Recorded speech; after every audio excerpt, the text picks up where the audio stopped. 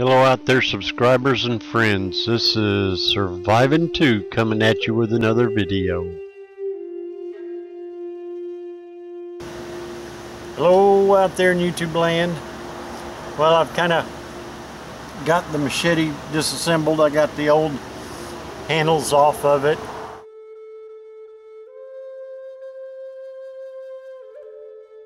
Everything cleaned up on it. As you can see, I put a nice coat of black paint on there to not only protect it a little more, to stop any rust that was already on there. Before I put the paint on it, I ended up cleaning it with alcohol real good till the pads came back clean. Then I went ahead and put the black paint on there, and that's high temp paint too, so if at any time when I'm working on the edge, it should help it a little bit, I think. We'll see. Well, I got these scales to go on there. What I'm going to end up doing is, you can see this is pretty long, this piece of wood, and I found out that they're different, a little bit different thicknesses, so I got to work with that a little bit. But there's only 3 holes, and I want a lanyard. I want a lanyard hole. Somebody made a comment about that in my other video when I was first talking about this. And, oh yeah, it's got to have a lanyard. So what I'm going to end up having to do is drill 2 more holes, because I want 3 holes to hold it with, and to have pins in there in a design. And then I'm going to have the 4th hole back here as the lanyard hole. And what I'm going to do is I'm going to take the distance between these 2 right here and split it and put 2 more holes, one right in here, one right in here. That way I'll balance all 4 holes out. Now here's the pins I've been working on. Hang on. And here's a piece of tube I got. Now this is just aluminum stock.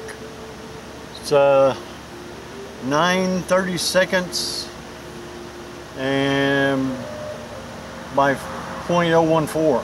Anyway, it's aluminum tube, and I figure what I'll do is drill these holes out to fit, well, not that one, but the 2 new ones, and then drill that one out to fit this tube. And this aluminum tube coming through and just sticking up should look, get it in camera there, should look pretty good. It'll be pretty interesting. Now, inside of this tube, I've got some other stuff I'm going to put in there. Already got it all cut down. I've got some brass rods. I think they're about an 1/8 inch thick. I don't know what thickness they are. They're really thin. And then I've also got some copper wire. 3, 4, 5. And I'm taking 5 brass rods to the 1 copper, and I'm going to set it as soon as I can get everything to cooperate here. I probably am going to have to flare this tube just a smidgen when I go to put this all in. Let me get it even. Now, I don't want to shove it all the way down in there, because you'll never I'll never be able to get it out. But let's see if I can get that up. That's kind of what it's going to look like. There's 5 brass rods around the 1 copper one, and then it'll have the aluminum tube as the outer one. And when that gets all sanded down, should be a pretty neat looking design on the outside of here. And I'll probably end up doing polyurethane on here. I thought about linseed oil, I thought about some other stuff, but I think I'm going to go with the polyurethane on here. That way I'm going to epoxy these onto here and the tubes into everything. So that should hold it pretty good. And I'm going to try and fill this tube with epoxy so that, and it's a clear epoxy too, so that should look pretty cool. Anyway, that's what it's looking like so far. I'll show you more details here in a bit. Well, alrighty then. here we go. I got the epoxy, I got some C-clamps, I got my 2 pieces of wood, got all my little parts cut and ready that I need to go in, got the holes drilled here in the machete. I got them drilled in there and ready to go. And yeah, Greg, I took your advice. I put something on the blade so I don't cut myself. Alright, and I've got a couple of pieces of wood to go on the outside of each one of them, so I clamp it together. I won't leave marks on my wood. I've got some rubber gloves here, one for each hand naturally, and a third one to go in between and around all this, and you'll see how that goes in a little bit. But let me get my gloves going, get a first coat. I'm going to try and get one of the handles on here and the pins in it and get it ready to go, and then I'll come back to you because I won't bore you to tears with all of this. Well, nothing's together just yet. I ran onto some issues. My little pins that I cut to put into the tubes here, well, when I cut the tubes I used a tubing cutter, so it crimped the inside of the tubes down more than I realized. I had realized that though, and I had reamed them out a little bit, but apparently it shrunk the tubing. So when I went to put the pins in, you see I got a batch of glue here. It's gone. It's already dried up for the most part. But when I went to put the pins in, I couldn't get them all in there. The tolerance is so close. So what I had to do was put the pins in separately. So now I've got all the pins in there. They're not glued. And when I put them into my pegs here and get it all done, I'll go ahead and glue them some more. I'll put some epoxy down on the inside of the tube in hopes that it goes up in there. So here I go with round 2 of the epoxy. Well, there it is. I got the first part of the handle on there, and the pins are coming through nicely. Now I've got to get the second part on there and get some epoxy on it, and we'll see where we go from there. Well, that was a real pain. I had to get out the BFH, although that's not the biggest one I got, but it works. I had it going together. As you see, my pins are down pretty far on this side and they're out pretty far on this side. I tried to drive them in some more, but wasn't going to happen. So I'll just leave it setting like that. I can go ahead and clip them off, then fill that into there. I can use a coping saw or something. It's real soft metal. Let me get you up here where you can kind of see what's going on. And I went ahead and used one clamp on this side. The other side, I had a bit of a bow in the metal. Didn't realize it. I got it all clamped together there. So let that sit like that for 24 hours and I should be good to go.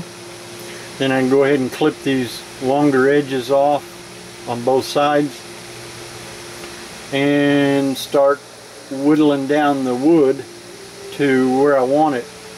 I'm going to probably take it right down to this metal here so that I follow the contours. There's a couple of contours in it for the handle grip and some other stuff. And I might end up redoing the grip a little bit. We'll see as it goes and I get my hand on it. So more details later. Well, all the C-clamps are off and everything seems to be holding up pretty good. It clamped in real well, even the warpage of the metal, it held real well. It's not separated or anything. And now you can see how much the pins stuck up on the one side compared to the other side, which isn't a real big problem. The little pins inside are still alright. They'll be at a good level. Once I cut it all down and sand it all down, they should be at a good level. So once I level everything out, so shouldn't be a problem. Now I just got to take a coping saw after it and cut it down to the level of the metal and take all the excess wood off and take all the excess metal off of here. And that's what you're going to see next, is once I get that done, and maybe even some rasping done and some filing done, and get that ready. So more details later. Well, here's a quick update on the Machete. I've got the handle formed. It's not finished yet. Nothing's finished yet. I hadn't got everything painted, but I do have the handle formed. I haven't got the polyurethane on it. I've got all the pins cut down, and I've got everything kind of sanded down. I've got to put paint on the handle in here and back here and on here, and I've got to kind of round this out a little bit back in here, and I've got to put the polyurethane on here, and then finish up painting in the blade and doing the edge of the blade up in here a little more. But it's getting there. The next update, it should be complete.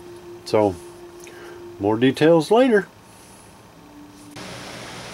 Well, this is the end to the Machete update. There it is. That's the end to it. I finally completed it. Now I put a gloss coat on the blade. That probably will not last long, but I'll show you the pins in the handle, and let me get to where I can see the viewfinder and get this up close to where you can see how those pins turned out. I'm hoping that's focusing on those pins, and then the lanyard hole. And I went ahead and left the metal a bright metal, and the pins on this side are the same way. I used 5 brass pins and 1 copper one in the center with an aluminum tube, and they're all slid into it. So not too bad. I could have done better, but considering it's the first time I've ever done something like this, I think it turned out pretty sweet, and it all fits in there nice and neat. So it'll work for me. Anyway, I hope you all enjoyed this. Y'all take care. Later. I want to thank you for watching this video, and I hope you enjoyed it. If you want to see more in the future that I put out, just subscribe. Until then, later.